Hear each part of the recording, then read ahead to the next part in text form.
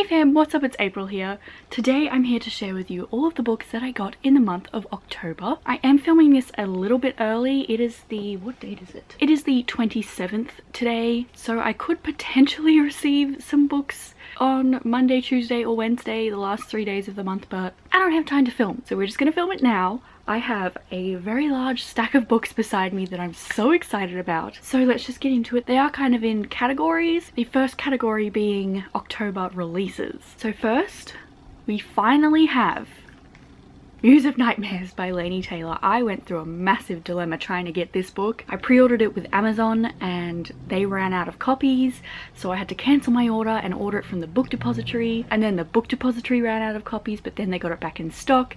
So I finally have it. It does have the sprayed edges, but I have not had time to read it yet.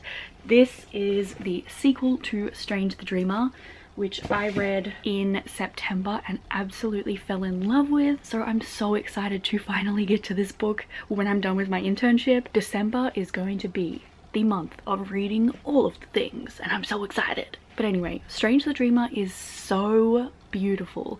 If you have not read it, I highly recommend you give it a go. It's all about this librarian called Laszlo Strange who is obsessed with this mythical lost city, and one day he gets the chance to find out what really happened there. It is so beautiful and so magical, and yeah, I just can't wait to read this. Then we have The Lady's Guide to Petticoats and Piracy by Mackenzie Lee. This is the companion novel to The Gentleman's Guide to Vice and Virtue, and I loved this book so much. I will have my October wrap-up going up next week, so you can check out my wrap-up for details.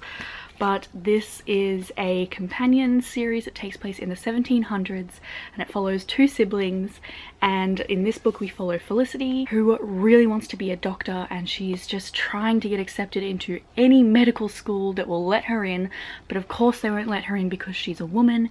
So it's kind of her struggles with that along with her sexuality. It's kind of implied that she's asexual, but of course they didn't have that term back then. But I absolutely adored this book so much. 5 stars. This is not a wrap-up. Just go get it. Then we have Saga Volume 9. This is my favorite graphic novel slash comic series. This broke me. It has a very devastating ending, and the author and illustrator are going on a year-long at least hiatus. So I don't know when we're gonna get more content in this series, but it's gonna be a long wait. How could they just leave it like that? Anyway, yes. Okay, we're moving on. I don't want to talk about it anymore. The next book is What If It's Us by Becky Albertalli and Adam Silvera. You may be wondering, well, if you got it this month, where is it? I already sold it because I hated this book. I'm as shocked as you are, friends. Yeah. Was really disappointed by it. You can check out my thoughts in my wrap-up when it goes up, but I really did not like it. So we're just gonna move on. Okay. Next we have A Very Large Expanse of Sea by Tahira Mafi, which is her first foray into YA realistic fiction, contemporary fiction, and it follows a Muslim teen in the aftermath after 9/11 happens.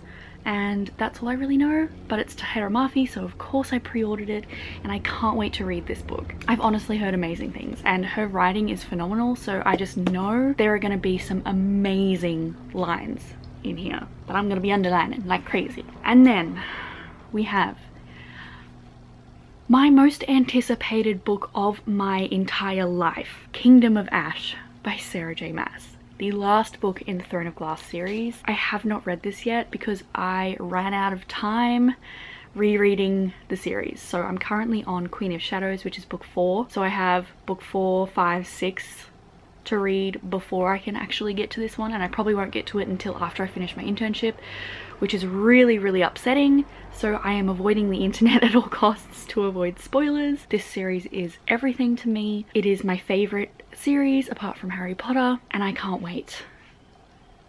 I am internally screaming. I don't know if you can tell. Can you tell? Okay, moving on to just like random other books that I bought.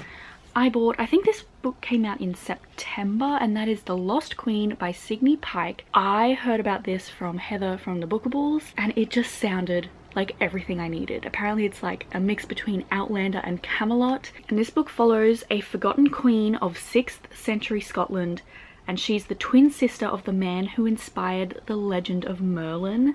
Doesn't that just sound incredible? Again, this is probably a book I will get to in December. I am so excited for it because it just sounds right up my alley. Next, I bought 2 random Christmas books that I'm planning on reading during the 4 Seasons 24-hour readathon that's happening, I think, on the 22nd of December, and I only want to read Christmas books during those 24 hours.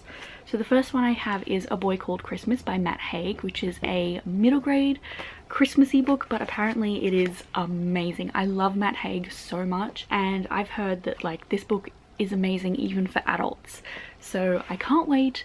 It's apparently the true story of Father Nicholas, and I'm excited. And the other one is Carols and Chaos by Cindy Anstey, and this has been said to have like Downton Abbey vibes, but it's set during Christmas time in England in 1817, which is my jam. I love anything set in the 1800s. I'm there. Christmas, yes. Next we have 2 books that I got from a viewer. We met up and sort of exchanged books and stuff. So first she gave me First We Make the Beast Beautiful by Sarah Wilson. I did have an arc of this at one stage, but the finished copy is absolutely stunning, and this is a non-fiction book all about anxiety, which is me. Seriously, if there is one word you could use to describe me, it is anxious. The end pages hurt my eyeballs, but I am really excited to sort of just pick this up if I'm in a bad place, or just, you know, flip through it when I need something. I don't know. And the other book is The Cure for Dreaming by Kat Winters. This is apparently like a gothic YA thrillery type of book that is sort of feminist. I'm pretty sure it's historical, so historical, feminist, gothic, yes, sign me up. Okay, the last section of books are books that were sent to me either by publishers or subscription boxes. So first I got an arc of A Curse So Dark and Lonely by Bridget Kemmerer. This arc is so pretty. This is a YA Beauty and the Beast retelling. I have heard it is incredible, and this book comes out in Australia on the 1st of February. So again, this will probably be a December or January read. I'm really excited for it, so thank you so much to Bloomsbury for sending this to me. And then the next book is Liberty by Nikki McWatters, and this is published by UQ Press, and this is a companion novel to Hexenhaus, which is like a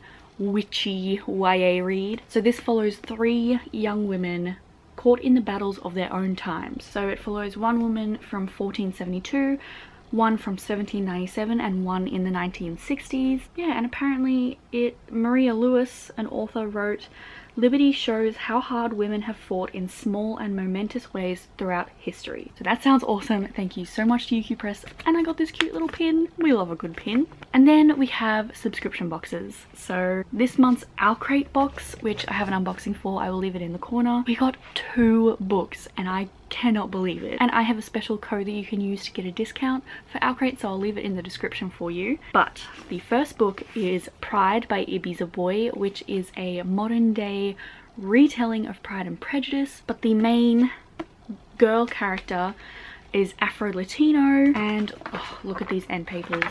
Absolutely stunning. I'm a sucker for anything that is Pride and Prejudice related, and this I just know is going to be amazing. And then we have Shadow of the Fox by Julie Kagawa, which I read back in September, so I'll leave my September wrap up in the corner. But this is an Own Voices Japanese inspired fantasy. It reads just like an anime. It's all about this ancient scroll that has been broken into 3 pieces, and if you have the 3 pieces together and say the prayer that's on the scroll, you can summon the great Kami dragon and get any wish granted. So the main girl character, who is a kitsune, I think that's how you say it, or a kitsune, she has 1 piece of the scroll, and then the other character, who is a samurai from the Shadow Clan, he is under orders to kill anyone who gets in his way of obtaining the pieces of the scroll. So it's really good. And then I got this month's OWLCRATE Junior box, and the book in that box was The Train to Impossible Places by PG Bell, and this looks absolutely adorable. Look at this art on the back. Stunning. This is basically about a train. that can travel to impossible places. And this main character gets aboard the train, and this train can travel to like shipwrecks under the sea, to outer space, like it can travel anywhere. And basically there's a package that needs to be sent to this lady, evil lady in an obsidian tower, but inside the package is a snow globe. And apparently there is a prince trapped in the snow globe who is begging her not to take him to this evil lady. I don't know. It just sounds adorable and magical and fun, and I'm here for it. So there you have it. Those are all the books that I got in October. I know there's a lot, but I'm so excited for all of them. So make sure to let me know down in the comments if you've read any of these books or if you plan on reading any of these books, and I will see you soon in a new video. Goodbye!